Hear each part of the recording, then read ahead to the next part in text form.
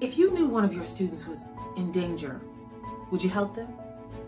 Of course you would. Well, one of your students is not in danger. All of them are.